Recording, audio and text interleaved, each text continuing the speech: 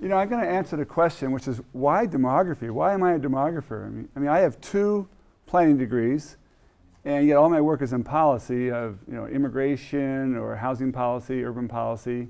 But why demography? And you know, I'm going to answer the question in a way I've never actually done in public before. It's all because of Paul Davidoff. My first job was working with Paul Davidoff, and he got me working with the census data to look at the changes going on in the suburbs of New York City and try to study the growing income inequality that was shaping up in the region back using the 1970 census. That's all we had back then. And you know, that's how I first learned the power of what could happen. Later I discovered how much smarter demographers were than economists. And so then I wanted to really look in more closely. Why are they smarter? Well, Tritta already alluded to it. Economics is really the most important science. It really is extremely important to everybody. And yet economists can't predict ahead of time what interest rates will be in 3 months, or the stock market tomorrow, or anything important like that. Whereas demographers know that in 10 years' time, everybody in this room is going to be 10 years older. I'm sorry. But what does that mean? Well, it means a lot, because if you're a 15-year-old, you're living with your parents. And if you're 25 years old, you're a millennial, you're still living with your parents. Or are you? So that's part of the subject for today's talk. We really don't know the future in detail, but we know some facts about it which are pretty surprising all in all. I'm going to address really 2 different topics, one being the discovery of the new generational future in Los Angeles, and then put a spotlight on the issue of the millennials and their struggle for housing. What's going to happen? Aging baby boomers are part of that story as well. It kind of fits together. And it's all happening here in Los Angeles as it is other places, but many of the changes are more dramatic here in LA. I mean, I've stayed here my whole career. Well, not my whole career. I was also at the University of Texas, University of Cincinnati, University of Wisconsin, all briefly. Texas was pretty good. But LA's demography is much more exciting. Everything happens here first. It's the capital of immigration. It's the capital of planning and development. There's a lot happening here in LA to keep an eye on. We found these 10 findings from our new study of the generational future of Los Angeles. I'm not going to go through all these. You're welcome to look at this online. I'll give you the website later. These are all big changes that have happened. I'll highlight some of them. And I can group them briefly for you into 4 broad categories. The first one is what's happening with population growth. It's basically a slowdown that's been sustained. We thought it was a temporary slowdown, but LA has slowed down permanently, it appears. On top of that, we have an immigration turnaround, which contributes to that population slowdown. Whereas immigration was rising, now it's falling, and it's surprising how that is shaping up. Meanwhile, the previous immigrants are still here, they're aging in place, and that has consequences. On top of all that, we have the big generation turnaround. It's a total transformation. We have a declining number of kids, and we have a soaring senior ratio. All this is happening in the same time period, making our city so different than what we knew before. And then it comes down to a bottom line of a homegrown revolution where the great majority of people now are native Californians, whereas before they were always immigrants or refugees from Iowa or Texas or some other state. Now they are of California, and that changes everything, we think. It comes up most obviously when you talk to the voters and the taxpayers. You know, they are very much focused on their own self-interest, and they have these public beliefs about taxation and about the broader California policy narrative, and it's really rooted in these demographic assumptions. They think there's too much growth. They want to beat it away with a stick. They want to put the clamps on. They think there's too many immigrants, and they think the place is really changing too rapidly. And they think that seniors don't exist, and everybody is a baby boomer like Peter Pan, still age 30. Those are the good old days. For those of you who are under 30, you don't know yet. But in fact, time happens, and that's actually the greatest advantage I've drawn from looking at demography is the idea of time. And the ability to be able to look at how time unfolds. You really can't do the future if you can't do time. You must be able to unveil a time path into the future and then with decisions and operations that will create a better future. And if you don't have the time path, it's just science fiction or it's wishful thinking. It's not really grounded. So demography actually gives you that. Everything in the field is based on time. And so planners can really profit from that. And I've gotten so involved in the future because I'm a hybrid. I'm both a planner who does the future and a demographer who thinks about how change happens over time, including future projections. So I may have it on steroids more than other people, but I hope to share that with you as we go along here. Basically, the answer to the question here is the old trends are not an accurate guide. In fact, they're totally counterproductive. And those of you who've read my article in Boom magazine on the changing narrative of California's future know this story already. But I'll tell a different rendition of it this time. So we have a reversal of outlooks. There's the old outlook for 1990. Most people still think that's pretty current. When people talk about the new demographics, they're still thinking 1990 is new. There's more diversity, there's more immigrants, and they're just thinking that's what's new, and they're not really watching what's happened over the next 20 years. And so the outlook from 2010 and beyond is considerably different. Back then, growth was booming out of control, and now we have a slow, steady increase. Back then, we had accelerated immigration, and the foreign-born were escalating. It was a new thing. It happened in California first, LA first, and it spread to the rest of the country later. But now we have this diminished immigration. Even when the economy was good, it was diminishing, and then after the recession, it's been worse. We used to have high fertility. All these kids are too expensive. We can't afford them. And now we have this reduced fertility. We're actually losing kids. There's a net loss of kids out of California. And out of LA, in the last decade, we lost 17% of our children under age 10. It's a radical reversal. Growth used to come from outside the state. Now it comes from inside the state. And we don't really realize that we're totally responsible for our future workers now. They're not coming to help us. No one's going to come save us from outside. They're going to be people who are already born and living here, probably in second grade right now, or fourth grade. So let's look at the data on this. Here's the continued population growth. There. Actual census data. And the growth, this is the growth in a decade. So from the 1950s, you had over 1.8 million people added to LA County. That was a whopper decade. Then it slumped off in the 60s, down to only 1 million growth. And in the 70s, down to 400,000 growth. And then something happened after the 70s when we had this big boom, and growth shot back up to 1.4 million in one decade in the 80s. Many people think that's the golden era of migration to LA, to California in that decade. I've told this story many times about Reagan in the White House, fighting off the Russians and putting all this defense spending in Southern California. The aerospace boom really fed the growth in the 80s. Then the Russians were defeated, aerospace spending stopped, and we had our worst recession in the 1990s before the Great Recession that just occurred. Our recession was so much worse here than everywhere else that growth stopped coming to California in the 80s. Was the last period. And in the 90s it dropped off, and the 2000s it dropped even lower, down to 300,000 growth, really paltry growth. And that wasn't what we expected. We thought, according to projections from the State Department of Finance, that there would be a rebound of growth back closer to the 80s than it was in the 90s. And that growth did not materialize at all. And so the new projections that came in were much lower for growth in subsequent decades. Let me show you this as a total, as an arc of a total population. And here is the actual census data. You see that slump there in the 70s where growth really slowed down. Then it resumed. And the old projections are the faded gray line up on top. That's the old, from the state of California. Those are the Department of Finance projections. And then the new projections come underneath it by other people, myself, and also the State Department of Finance started looking at our numbers and said, we like yours better. And so they made their forecast lower. So what does it mean for growth? Well, growth has slowed down. How much? Well, one way I like to tell how slow growth is to ask, what year will it be when California hits 50 million? Or what year will it be when LA County gets to 12 million?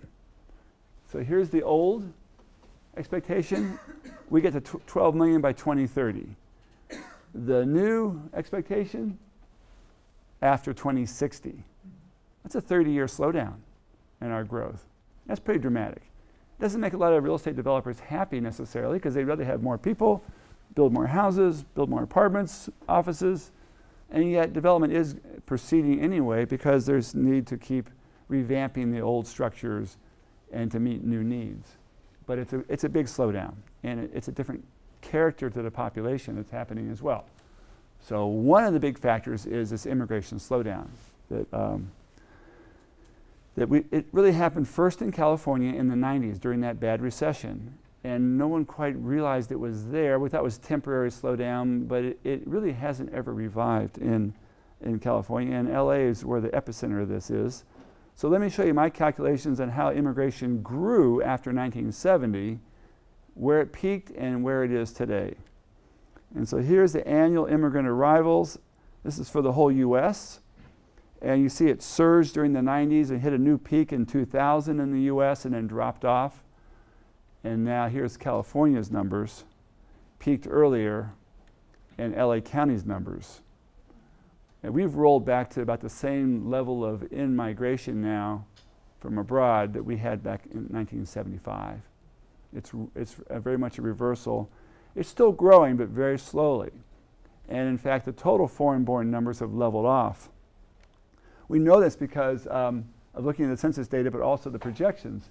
So John Pitkin, my colleague in these projection series, and I have developed this method that has these extra dimensions. They don't use these anywhere else in the country, because you see, the rest of the country doesn't have any immigrants.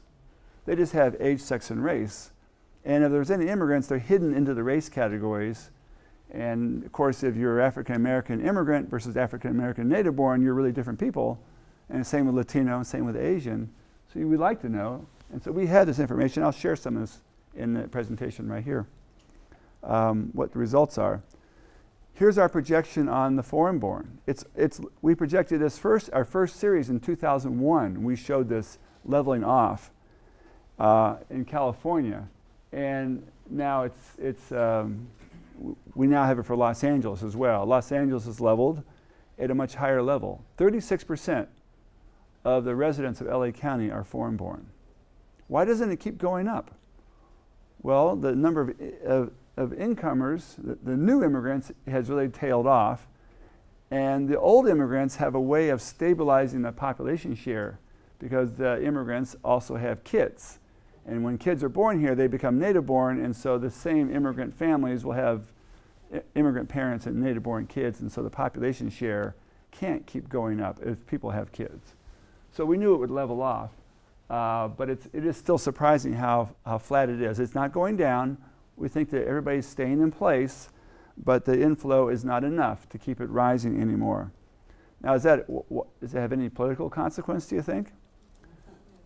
Well, the way we look at it is that people's expectations are all based on the recent past, the recent trend. And so when they look at immigration or immigrants, they think, well, how much is it increasing? And they make statements like you've heard. At this rate, pretty soon, we're all going to be foreign-born. Not possible, but that's the extrapolation that you would get. And every political debate always has that line in it. At this rate, and then they say something outrageous.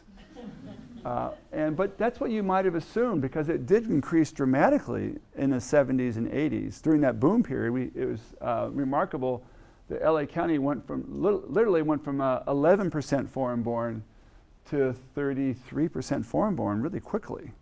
And at that rate, pretty soon, we're all going to be foreign-born.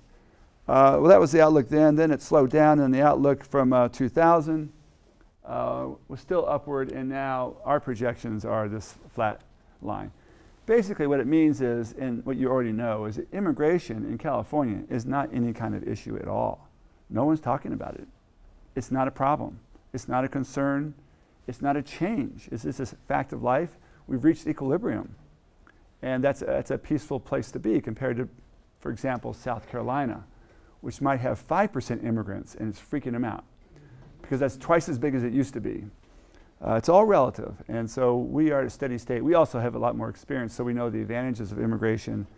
The survey data show that people who are most opposed to immigration are living in places where there are no immigrants and have no idea what an immigrant is, other than what they've heard about in campaign ads, and which are obviously cartoons of real people. So back in the olden days, you see half of the immigrants were newcomers. This black shade right here, those are the people who arrived in the last 10 years. In 1990, it was just over half of all the foreign-born had newly arrived. And now, going forward in time, we see that it's been dropping off and will continue to drop off. And the foreign-born are still there, but they're longer and longer settled. And I ask you, how are the ones who've been here for 30 years different from those who've been here just 5 years? What's the difference? Assimilated. Okay, that's partly, that might be true. But what do we know for sure? Older. They're older. How many years older? 30, well, 30 years older. Okay. And people who are 30 years older, in my data show that a Mexican immigrant who's been here for just 5 years, you know, barely, like less than 10% are homeowners.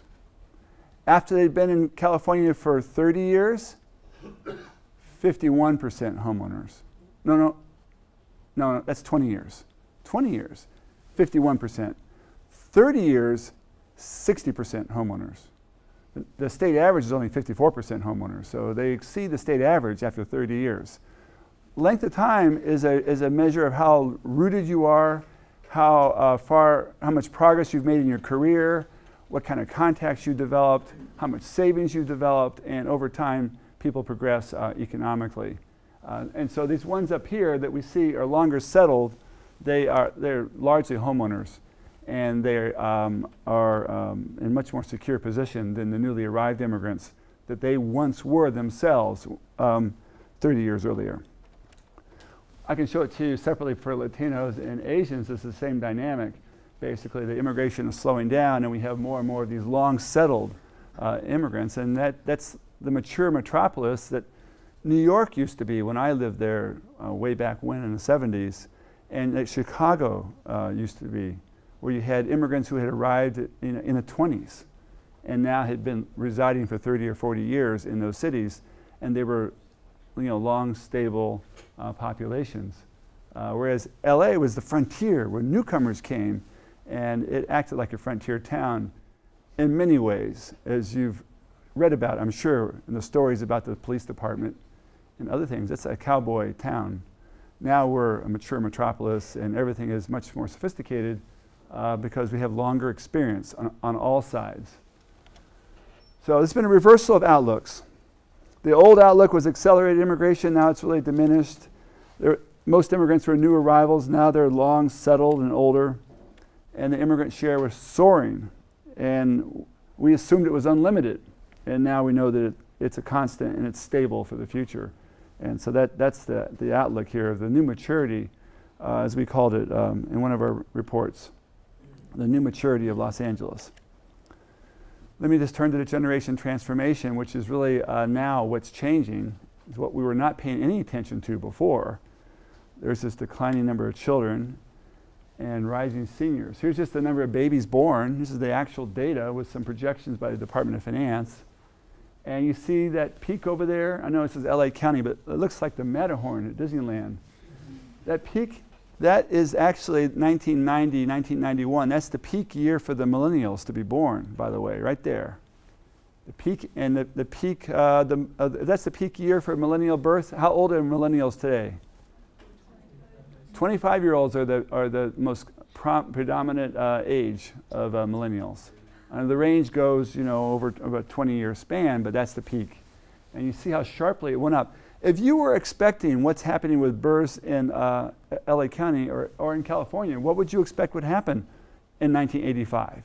You see this upswing and you'd be projecting it to the skies and thinking, my God, we can't build enough schools. These people are going to eat us alive. We can't afford all these people. Close the borders. Well, a lot of these babies are being born by baby boomers. born in America, people like me. Well, my son's in there. My youngest son was born in Pasadena. And so it was a confluence of the baby boomers having babies, immigrants arriving and having babies, and a booming economy. All came together at a climax there in the late 80s. And then we had the recession, and everything just went down. The boomers got too old to have babies, thank God. Immigrants started going elsewhere because they're looking for jobs, and jobs weren't in California in 1993. And so we see it drop off. It leveled off, and then it dropped again right before, during the recession year. See that little drop down into the recession. They now expect it's going to revive a little bit, but never going to get back to the peak that it was. Even though California is a much bigger state, it's never going to return to that old level of babies being born. So we're not getting the new kids in the neighborhoods. Let's look at all the age groups together. You can see this in perspective, I think, much better. This is the story in the last 20 years, so say from 1990 to 2000. And this is the growth in a decade.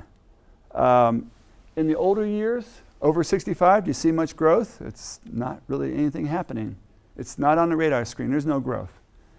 The green cohorts there are the good guys. Those are the ones that have all the money. Those are the baby boomers. And they have all the money because they're in their late middle age. That's the age span when you have your peak job promotions, you have your best incomes, and they are just a gold mine of consumer spending and tax dollars for governments. It was a golden era. The red cohorts back there, the millennials. There was a growth in the teenage years when the millennials were that young. And it's still, the first wave of millennials wasn't that big, and so the actual population declined in the 25, 29 in those last 20 years. And I show you this because most governments, most businesses are geared towards the past. That's what's normal.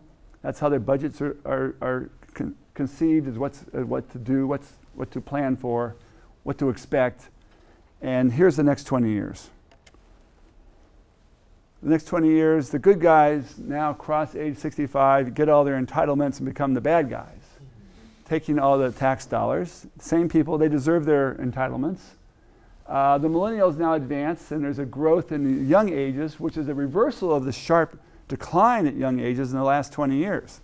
That last 20 years really hollowed out apartment markets, the retail sector, the rental sector just declined because there was a net loss of people to fill up apartments.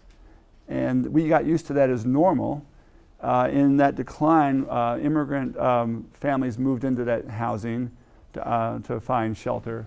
And now the millennials have returned, and they're growing again, and they're moving into those same residences that had been vacated earlier. But it's a total reversal. And when I look at this, I think, gee, every age group is flipped. It's what was going up is now going down. And it's hard to comprehend, and that underlies so much of business and government.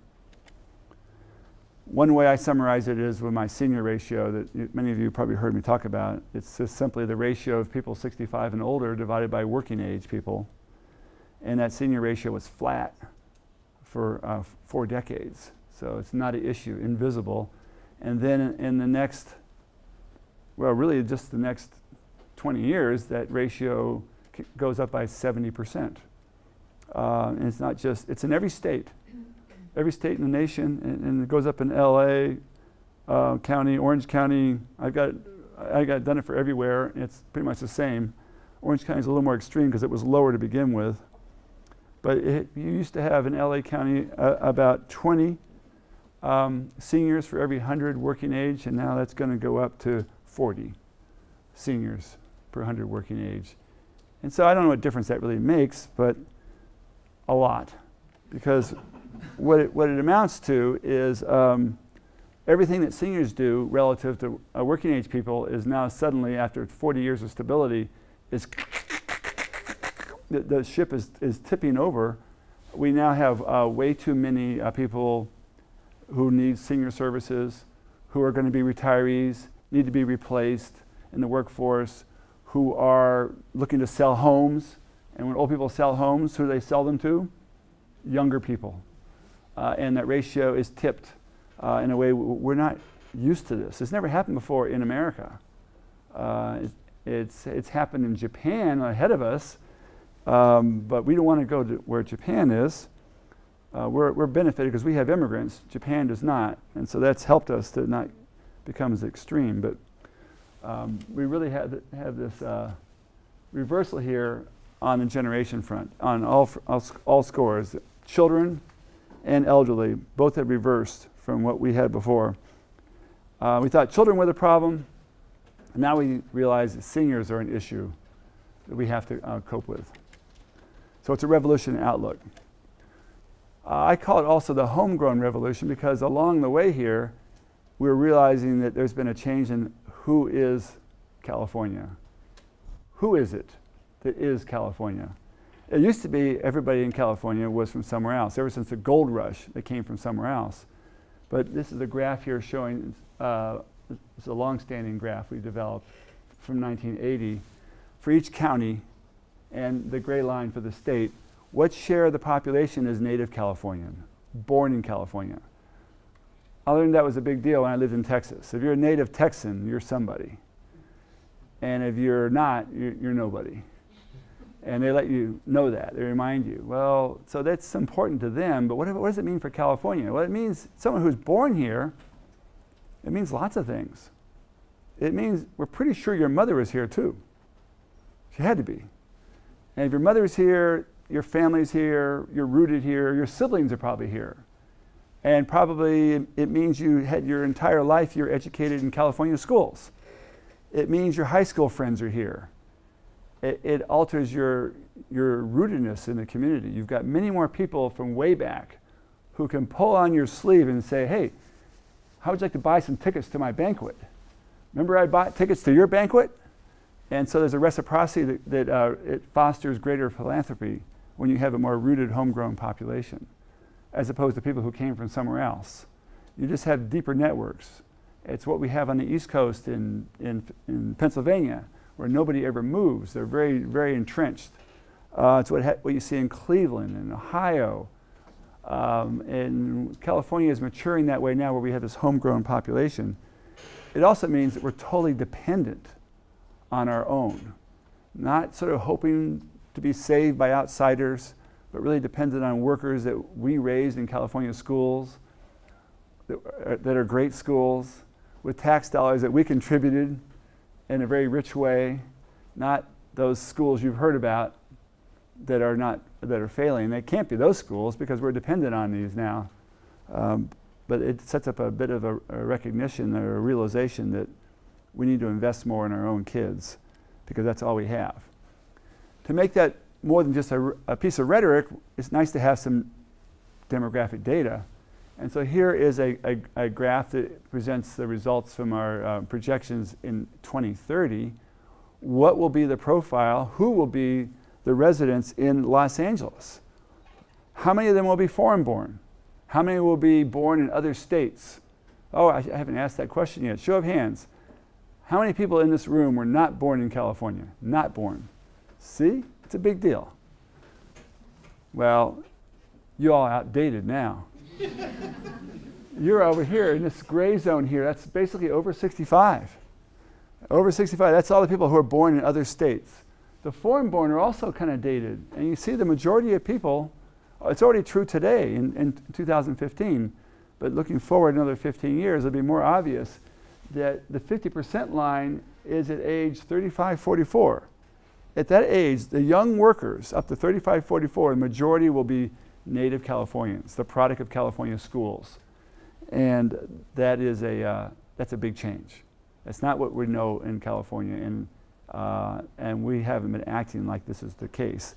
I can show it to you by different race and ethnic groups if you want, just really quickly. That's the pattern among whites, and here it is among blacks. Blacks, a lot of people were other US born, that's from the South, but it's only going to be people over 75. Mostly all California born. Here's Latinos. Under age 35, it's California born. Here's Asians. They're the highest percent foreign born right now. But among Asians also, the young people, California born. So it cuts across all groups, and it's just a indicator of maturation and stability. It was never tracked in California. No one ever looked at this. We didn't discover that we had crossed the magic 50% line until like 5 years after it happened, when we found it in the data. It was unheralded benchmark, but I think and it's been picked up by other people as an important political crossing. Because we're now dependent on our own. It changes outlooks on taxation and policy. So let me turn now to the housing question of the millennials. And are they a solid foundation for the housing market? We hope they are, because we're all dependent on the housing market. Everybody lives in a house. Whether you own it or rent it, you live in it, and it's a shared resource. I mean, you think you have exclusive rights to it, but it's ultimately a shared resource. Most houses get used by 10 or more people in a house's lifetime. So there's a limited stock, we have limited land, and we need to know what's going on about it. This is a national graph from 1910 to 2040. It shows the number of people turning age 25 each year. That's the bottom part. And then the top shaded area is the additional number of immigrants who arrive each year. And the sum then is the total number of people who are new in the housing market. And what's important here is there's dips and surges, and then dips and surges. This number 1 here was back in the 1950s, when a number of young people went negative and immigration was near zero. And that was a very bad period in the housing market, when it led to hollowing out cities. They called it gray areas in New York. We thought they were going to the suburbs for better housing, yes, but there was no replacements to fill the apartments when they left. Then there was a turnaround, number 2 here, when the baby boom came of age. In 1970, the baby boomers are crossing age 20 and 25. And for a long period here, for 20 years, the number of young people kept rising. And that was the beginning of the affordability crisis, the beginning of the long housing boom that we think is normal. But it was being fed by this age ripple that was crossing age 25. Then in phase 3 here, we had a downturn in the 1990s, when the last of the boomers had crossed age 25, and then we had Generation X arrive, a runty, undersized cohort, a good 30% smaller than the ones that had preceded it, and it represents a deep hole in the housing market now, because there's just not enough of them to fill the vacancies that you need to step into. And so that really, when they reached age 25, it killed all apartment construction. Apartments in California, the story is extraordinary there. We learned this partly through some work with SCAG. Joe Carreras and Frank Wynn figured this out and taught me this point, just how crucial it is. Apartment construction depends on having lots of 25-year-olds. If 25-year-olds are shrinking, no developer is going to build apartments. The market isn't there because they occupy so much. Do you know what % of all construction in California used to be in apartments? Way back in the good old days of the 1960s or the 70s, way back then, 48% of all construction was apartments back then. Then comes the 1990s, and we get concerned about affordability, we're concerned about urban sprawl, we're concerned about the environment, and you think we want to have denser housing. It's cheaper, more affordable. Why don't we have denser housing? What percentage of housing in the 1990s do you suppose was in apartments? It used to be 48% for 3 decades in a row, 60s, 70s, 80s. 48%. And in the 90s, 23%. So less than half the share of before.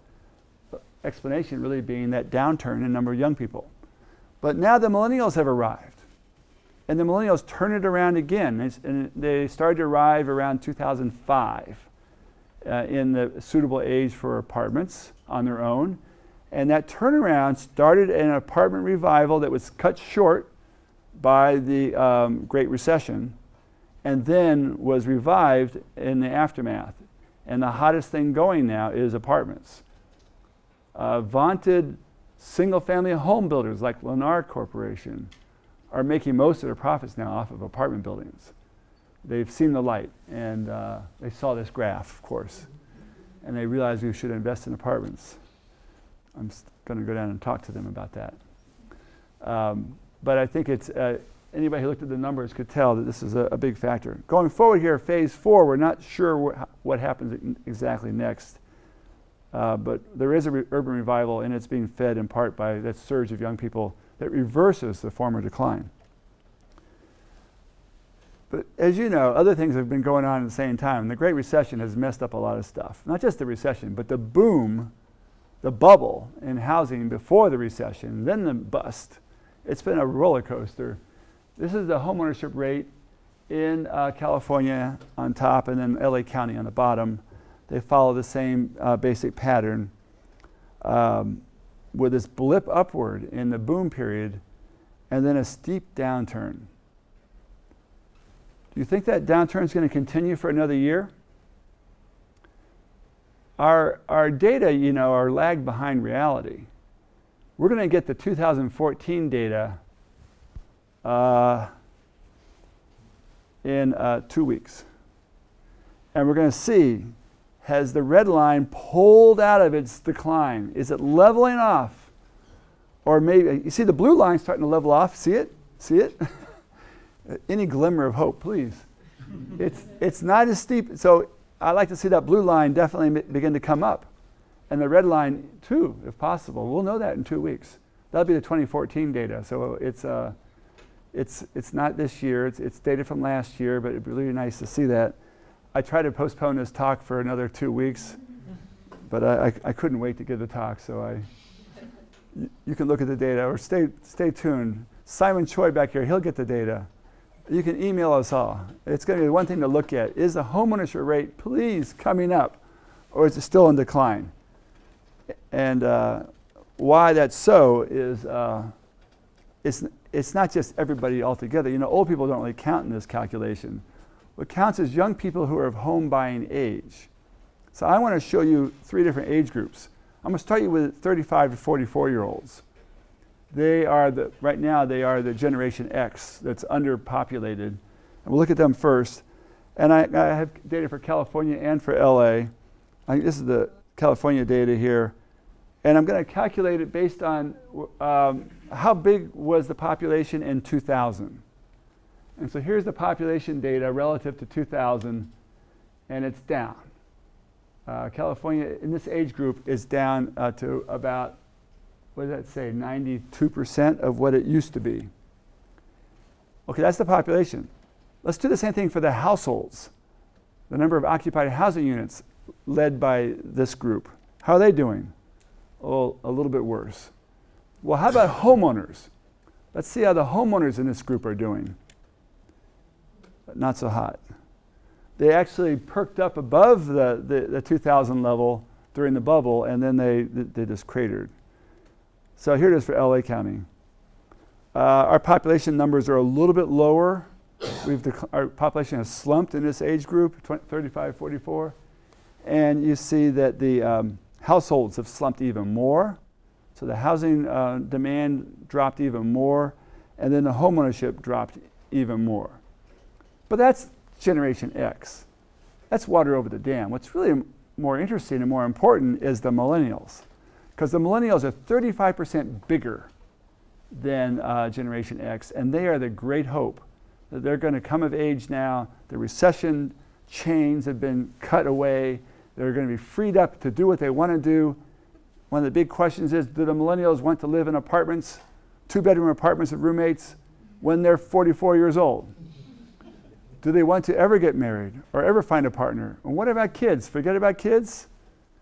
Most expectations now are that the Millennials are going to track like Generation X. Follow them, hopefully not into the deep hole that Generation X fell into. Let's see, here's the data for age 35-44,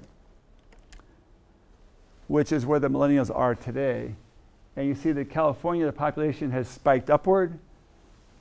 LA County, it dipped, but it's now recovering. Its population is rising there also. Households, homeowners are lagging way behind where they used to be for that age group. We really need to see more uptick than that. I see it is bottoming out right here, and I would anticipate that the data in 2 weeks will show an upturn, finally, in the number of homeowners among this age group. But we'll, it's already upturned in California already, so LA County is surely this year, we hope to see that. Here's the next age group, 15 to 24, which is really too young to be of consequence, but they will be in 5 years more. And you see their numbers are really high in California compared to what they used to be back in 2000. And here is in LA County also, it's way up, but a huge gap between their population as a share of what it used to be and the number of households they occupy compared to what it used to be. A tremendous gap that needs to be closed. Now, if it's not closed, I mean, it's their own preferences. They can decide, but hopefully they have the economic capacity to do what they want to do. And we suspect that they are been held back by the recession, and it's the money that's holding them back, not their preferences. For whatever reason, if the millennials don't step into their role in the housing market, it weakens it for everybody who's above them, because we're all counting on handing down our houses to millennials. Without the millennials to hand it down to, the bottom falls out of the market, literally from the bottom. The bottom drops out. So it's of extreme importance. There's a lot of cohort momentum underway. I have one graph that shows this pretty well, looking at the number of homeowners each age and tracking them 10 years to see whether the number of homeowners goes up or goes down as people get 10 years older. Here's the California numbers. The red cohorts at the top are the baby boomers. They are the largest, this is the number of homeowners. So this is the largest two cohorts. So they occupy the most homes. Half of all the homes owned in California are owned by baby boomers. And you see the trajectories upward at young ages as people got older. The boomers now are at the top of their life cycle in housing. And after that age, cohorts start to shrink their home ownership because they sell off and move to Arizona, because they decide to downsize and rent, or eventually down here they die. And it's a housing life cycle. But right now the boomers are at the very peak of that. Here is LA County. It's the same dynamic, but you see the boomers are just sitting there so far above everybody else. So many more of them. And that's what's concerning. As they trade down, who are they going to sell to? Who's going to actually move into their houses?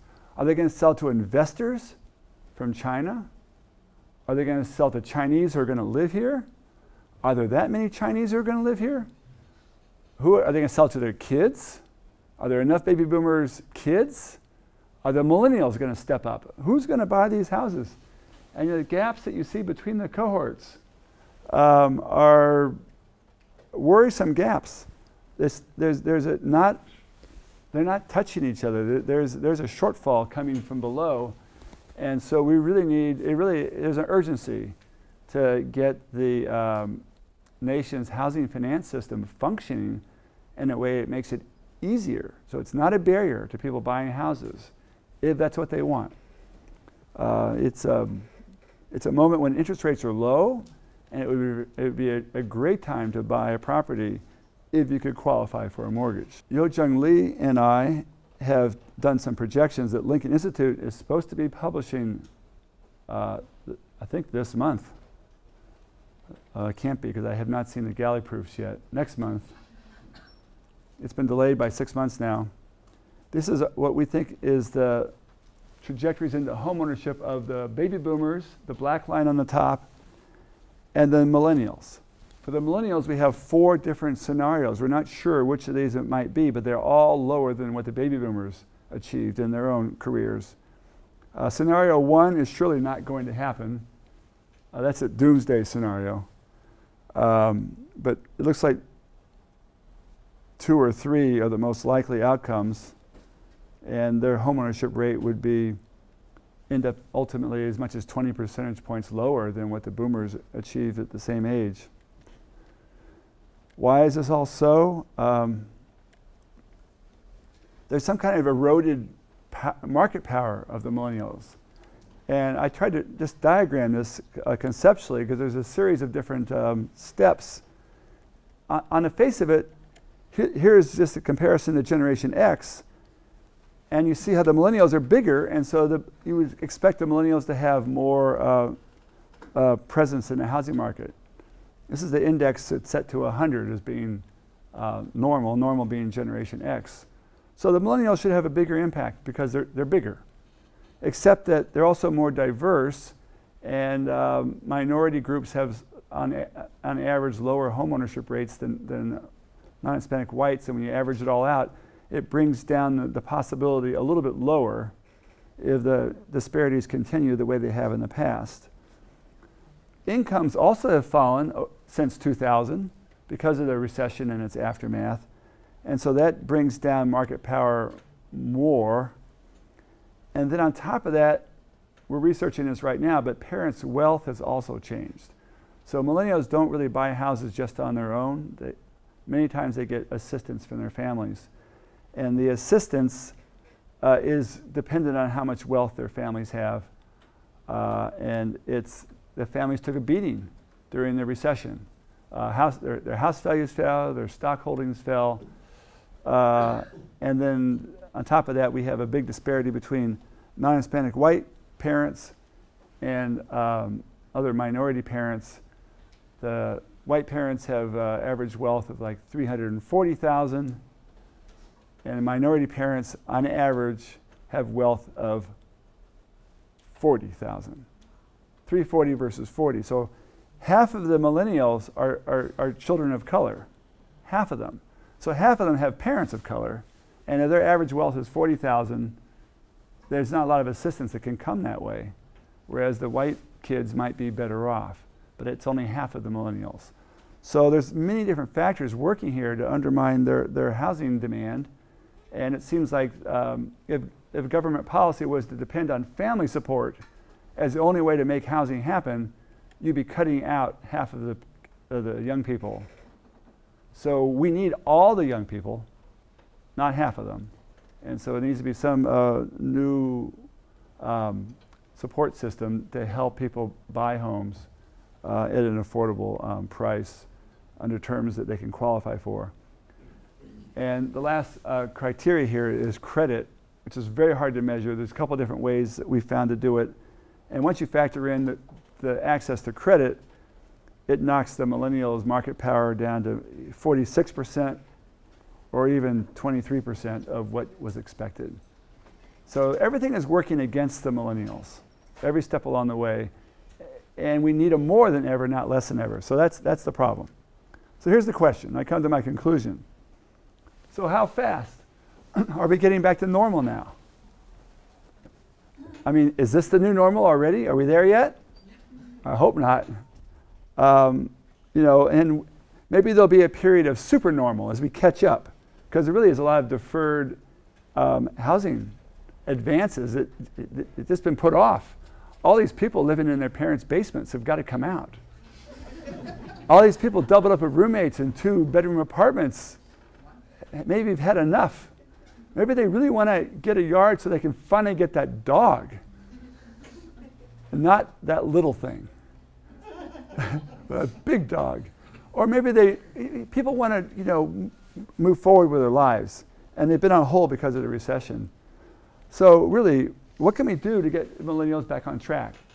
And the importance I keep emphasizing as a planner is it's not just charity for the sake of the millennials. We're all tied together here. The millennials' fate really determines what happens to the baby boomers. And baby boomers are the big gorillas who have all the voting power. So hey, wake up, boomers, and listen up. Speaking of which, the Sacramento Bee produced this great cartoon. I ran an op-ed there a couple of years ago. I know no one saw it because it came out in the middle of July.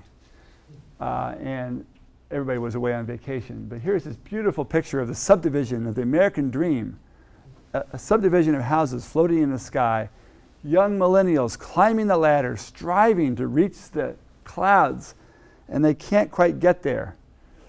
I put my own headline on this story. Here's my headline. I mean, well, first let me tell you, what are the people up in the houses in the sky, what are they saying? They're looking down, clucking their tongues. Oh, it's too bad, Sonny. You should have come sooner. It was easy before. You didn't try hard enough. Yeah, right. The old folks, they need the young folks to make it, or they're not selling their houses. So we really are tied in it together. The voters, the taxpayers have a lot at stake with the fate of the millennials, and we're not taking it seriously enough. A lot of things come together here in this talk. So we have the homegrown revolution that we're now dependent on the children in California. We have fewer children than we used to have, not enough to go around, way too many seniors. And you know that if you invest in the kids, they will grow up. That's a demographic fact. In 20 years, they will be 20 years older, and they will be the new workers, the new taxpayers, and possibly even maybe the new home buyers. And the way I think the social contract works in the real world, all around the world, except not in California, is that people stay in the same area and they take turns as they rotate through this life cycle. The young people grow up, and then they get to become mature adults in middle age, and the prime earners, the prime taxpayers, and they're supposed to be paying the most tax dollars in this age range. Not complaining about it, that's your duty in this age range. And then you get to graduate and become a senior, and you get all your benefits. You rotate positions, you take turns. This is a basic fact of planning, I think, or is it policy? Or is it just humanity? I'm not sure what it is, but it's, we've lost track of this in California. But that's how the system's supposed to work. And if you do that, we're going to arrive at this answer. So what is the new normal? And what can we really expect from the millennials? How can we make it better? What will be the new normal? It's really up to us to figure it out. Thanks.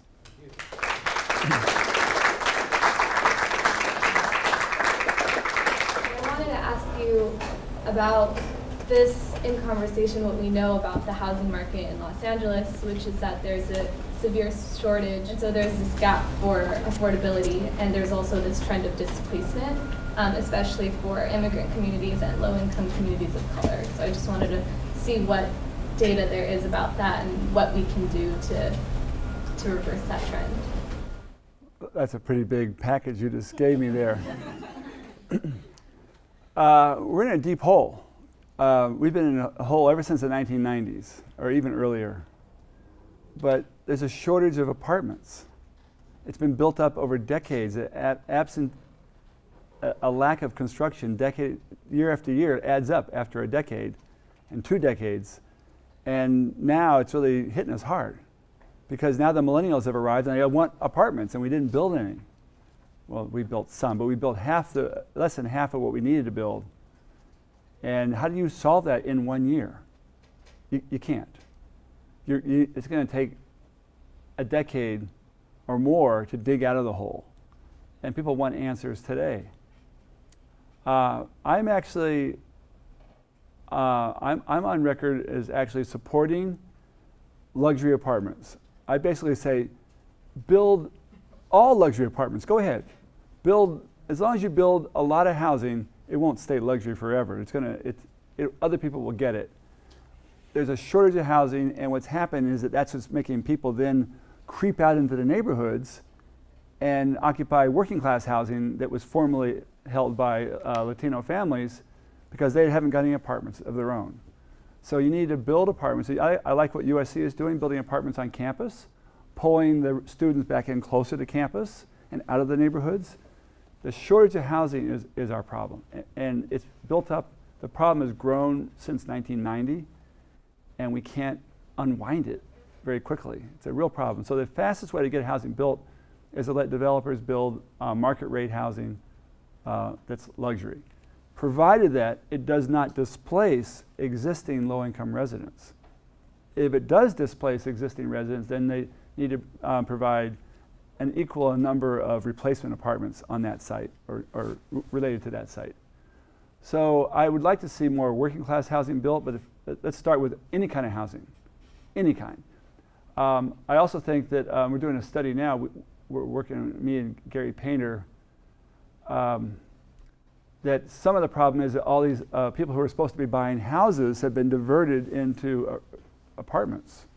There's 6 million should have been homeowners who are now in apartments. And they are then occupying housing that should have been occupied by other people who are supposed to be in apartments. And so there's been a bumping down effect so that some people are squeezed out of the housing market entirely. There's not enough housing to go around. So if you could get people moving back into homeownership, you'd free up some of the demand in apartments. And if you could build more apartments, that would provide more supply. And if you do this as fast as you can, it's still going to take a decade to get things anywhere near normal. It's a deep problem. And I blame myself in part for not being successful in convincing people 15 years ago when I first started talking about this, like in 2000 about, that we have a shortage of apartments and we need to build because the millennials are coming. How did I know the millennials were coming? They were 5 years old or 10 years old, and do the arithmetic. You could tell they're here. There's a lot of them, and they're going to hit the apartment market, and you're not going to be ready. And everybody said, we'll deal with it when it happens. The trouble is you can't deal with it when it happens because it takes more than 1 year to build all that housing. And the inability to convince people to have any kind of foresight is my deepest frustration. You can't get a committee decision about the future. They can't think past plans for dinner. Or at the best, the next election. They can't. It's a deep frustration. If anybody has another system, how to get people to realistically think ahead about something that you're guaranteed is going to happen. We're guaranteed the kids are going to grow up. We're guaranteed they're not going to stay in my bedroom, and they're going to be out of the house. Where are they going to go? And so the middle class is finding housing okay. It's the working class that is going to be squeezed out, it looks like. So my question is about multi-generational households and the fact that that's not been the tradition here in the United States. It is in a lot of other countries, and also among immigrant communities. It's not necessarily a negative thing. Is there any data regarding that is sort of useful in terms of projecting out the types of housing that might be, because like I'm a Gen Xer, I'm the rentee group here. I have parents who are going to, at some point, probably live with me, I think. And I also have children. So I'm just, to me, I think about, in terms of where I'm going to live in the future, as probably being a multi-unit or a very large house or something. So I'm just wondering if that's being addressed. Because it is very expensive, for example, to have this many households, especially in coastal California, and people are kind of clumping together, I think. I don't know, anecdotally it seems like they are. Well, during the recession there was a lot more of that, but the main source of the multi-generational housing is coming from Asian families. And developers are very much focused on them because they have enough money to pay for new construction. And they believe in having their elders live with them. And also the Asian young people will live at home as well. Latinos also have a similar pattern, but it's not so strong on the, not as common to have the elders live with the family. The kids will live at home. So there is some effort to build housing that has dual master suites, and it has a mother-in-law quarters. But I think more often the examples I know are people who retrofit existing housing, and they have an apartment for the mother-in-law, or the kids are in the basement, and we're definitely going to be moving that direction more and more, and with or without government support. I think that's it's not clear how to support it by the government. You could pass a accessory apartment ordinance and to allow people to build extra units in their backyard. Most of those will not be occupied by mother-in-laws. They'll be occupied by some tenant who's providing income to pay for the mortgage. We need all solutions, and so that's one that will, I think, it solves a couple problems, right? It helps to deal with the elder care problem, and